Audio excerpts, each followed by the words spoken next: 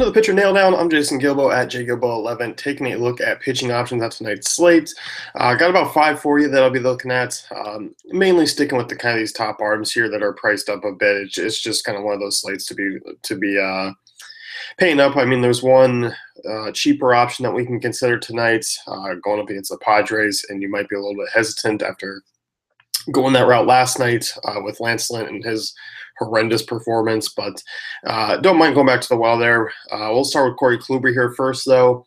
Facing a Red Sox team, obviously that pounded Carlos Carrasco last night. They must have his number, and somehow Doug Fister threw another gem against Cleveland. Look at Kluber. Red Sox, they're not a team that have a ton of power.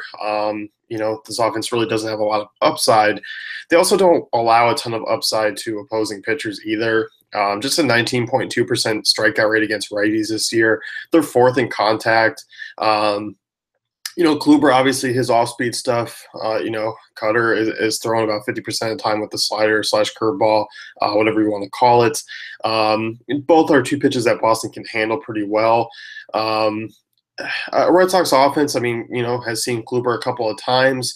Kluber has about a 23% strikeout rate against them over that span. The double-digit strikeout upside's there. Obviously, anytime Kluber steps on the mound, the good thing is that we're not getting him at a 13, 5, 14K price tag over on DraftKings. He's 12.7. Obviously, that's still expensive. You still want that upside. You still are kind of looking for 30-plus out of Kluber. But, I can also kind of see maybe a game where he does against Kansas City last time out, or you go back to when he faced Detroit and kind of, he doctored up some strikeouts, but, it wasn't as much as, the double digits in between those starts. So Kluber's one where you obviously, I like the upside. I don't really like the price tags off of that matchup. I still don't mind him in cash games, obviously, because the floor is there. But I will be venturing off in GPPs elsewhere because, I do like Luis Severino. I do like Zach Godley here, and they come in cheaper.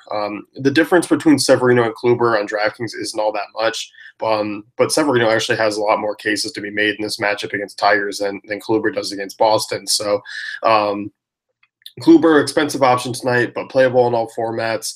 Obviously, he leads, in K percentage swinging strike rate on this slate, as you could expect. He's a big favorite there at home, minus 188. Boston under a 4-run total. So don't mind Kluber in all formats, but I'll definitely be spreading around some of my exposure to these other pitchers. Luis Severino, he's a guy that I really like tonight. Obviously, he was phenomenal against Detroit last time out, struck out 8 over 5.1 innings, blew up against Boston, but obviously bounced back against the Mets, striking out 9 over 6. On DraftKings, obviously the difference really isn't that big. On FanDuel, it's definitely a difference. It can mean an extra hitter or two. Severino, pretty strong on the road this year, averaging over 20 DK points, averaging over 40 FanDuel points away from home. Tigers offense, they struggle against righties, 22% strikeout rate, 316 WOBA, 154 ISO. To kind of put that in comparison, Tigers WOBA, they're on par with the Angels and Braves. ISO is on par with the White Sox and Phillies, and obviously that strikeout rate is certainly below average. They're a middle-of-the-road contact team. They have a lot of right-handed bats. Even their lefties really aren't anything that scares me away from using Severino. It's Victor Martinez. I don't know. They might have a lefty outfielder that they're tossing there. I can't even name him right now. But this is a team that's heavily right-handed, which Severino is tough on. He's playable in all formats for me. Obviously, we look years past and we didn't really target guys against the Tigers, but losing JD Martinez, Miguel Cabrera really hasn't shown any power upside this year. It just makes for actually a really good matchup for when these right-handed pitchers come into town. So I like Severino. Once again, he is playable in all formats as well. Zach Godley, he's one of my favorite pitchers to use this year. He's, top 10 in a lot of stats, especially in the strikeout department. Top 10 in put-away percentage. That's something I kind of look at lately. Rolls a ton of ground balls, 55% ground ball rate. So when base runners do get on, obviously he has the chance to get out of it with some double play balls. 14.2% swinging strike rate, 26% strikeout rate this year. Look at this Mets offense, outside of really Cespedes and Conforto, not much here. Bruce, Walker, they both left. They've seen the struggles already over the last 30 days. 29th in WOBA with a 25.4% strikeout rate. This team's been really bad. The lineup they put out last night was god-awful with Conforto scratch. So that could be the case again, where this is just an extremely watered-down lineup. The strikeout rate's high. Godley comes in.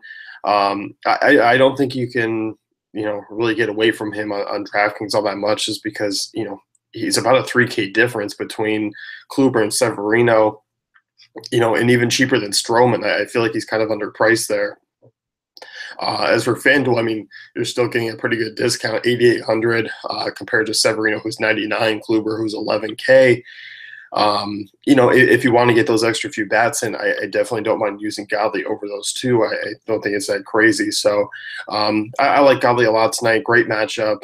Should get some run support there with Froze on the other side. But Diamondbacks offense should come away with a win there. So I really like Godley in the spot. Marcus Stroman, he's a guy who I was interested to see last time out. He came in a little bit underowned against the Rays, and I think that's going to be the case again, just with the three names above. Stroman's price is definitely going to scare people away. He's not a huge strikeout arm. He rolls a really heavy ground ball, over 60% this year. You look at, keeps the ball in the park. Obviously, this Rays team is really boomer bust, and they've been awful of late. I mean, 27% strikeout rate over the last 30 days. Dead last in WOBA and ISO. Bottom 10 in hard contact. It's just, this is the team that completely fell off. And there will be a team that I target for the rest of the year. So in Tropicana, good spot for Stroman here. I like him in GPPs. I won't be going that way in cash games. He's a little bit expensive for my taste, but I think he's a good pivot, especially if you think Kluber is just going to have a pedestrian outing, or Severino maybe gives up a home run or two, which I don't think is really likely for Severino, but I think Kluber could have a pedestrian outing for his price tag, where Stroman, you might be getting a little bit more of a bargain, even though it's not a huge difference between him on DraftKings. It's about 1,200. So FanDuel, a little bit different story, but Stroman's like a good low leverage play off of those three names. But I definitely like Godley, Severino, Kluber more than I do Stroman here tonight. But the matchup is obviously solid. Luke Weaver, he's the guy that we can take a look at. I think he's going to be a popular SP2 on tonight's slate at his price tag. 6,900 on DraftKings. That's kind of what you're looking at, especially given the fact that, Kluber, Severino, Godley are a little bit more on the expensive side. A Godley, Weaver pairing is definitely interesting because there's a lot of strikeout upside there and a lot of upside, and you can still get some bats in. So I do like that combination quite a bit. But Weaver is obviously a guy who's talented. Pitched out of the bullpen on the 17th, but he is stretched out to be a starter. I can see him going about 5 or 6 innings tonight. I don't see him really going any more than that, unless he's really pitching well. But Milwaukee struck out 8 over 6.1 innings, picked up the win. He's got good strikeout stuff. I mean, 25% strikeout rate in AAA this year, 27% strikeout rate back in 2016 at the major league level. It was over 36 innings. Throws 4 pitches. Decent fastball. I do think the ownership's going to come in on 2 pitchers' sites. San Diego's team, obviously, they put up a ton of runs last night. I don't really see that happening again here. They're bottom 3 in WOBA and K percentage against righties this year. Over the last 30 days, not much has really changed. I think you're going to get 5 to 6 strong innings out of Weaver here, possibly pick up a win. And I can definitely see him kind of being a strikeout per inning guy tonight. So I do like him. I expect him to be, once again, really popular. If you want to fade, I'm certainly okay with that in GPPs as well, and kind of paying up to 2. So that's going to wrap it up. You can download DaveFantasyCafe.com, check out great tools and content.